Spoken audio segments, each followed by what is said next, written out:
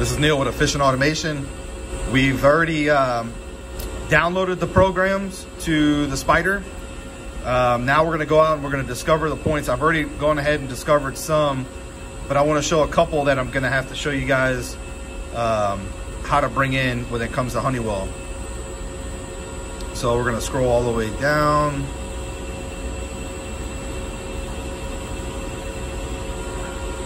So here we go, current state. So here's going to be our occupancies for the fan command. So what I want to do is grab enumeration writable. We're going to add 2 of them. The first one, we're going to name it the same name, current state.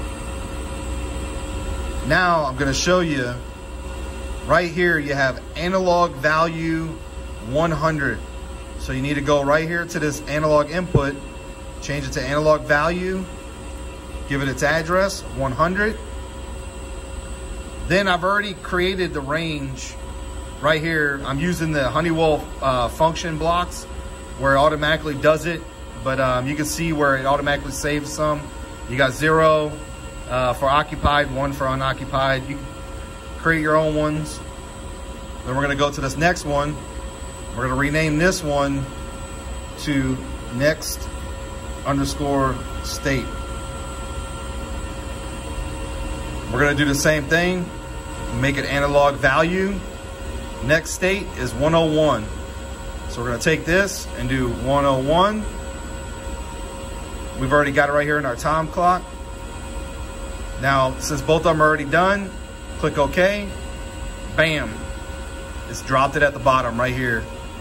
Now, another thing you're going to need to know about when it comes to Honeywell is we normally create our own tuning policy where the default policy doesn't go out and write to the occupancy command. And what will happen is you'll have these, it'll bounce and you'll see it go from occupied to a crazy number to which is right down here at the bottom. If you don't set the tuning policy. So what we'll do is we'll go over here to tuning policies.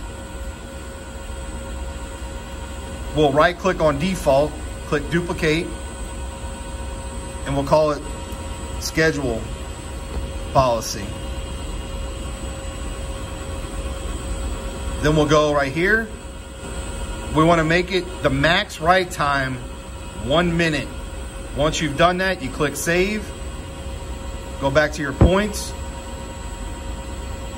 Go down here.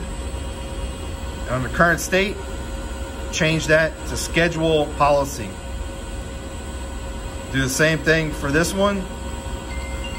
Change it to schedule policy.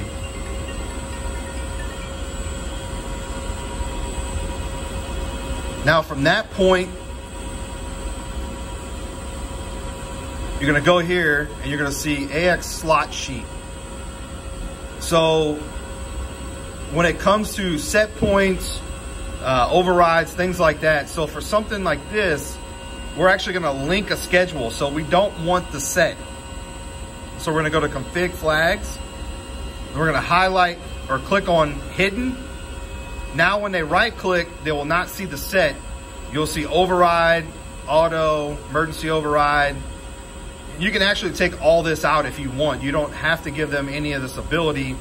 It's just dependent upon what you want to do. So now when you go to next state, you right click your actions. Now you're only going to see these. So we can go to override, make it occupied.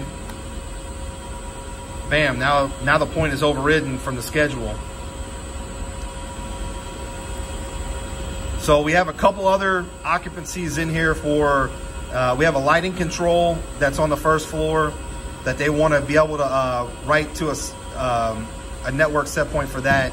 So we're going to go ahead and create do the same thing we did, create enumeration writable points, and then create analog value 115 and 116, and then save it, and we're ready to go.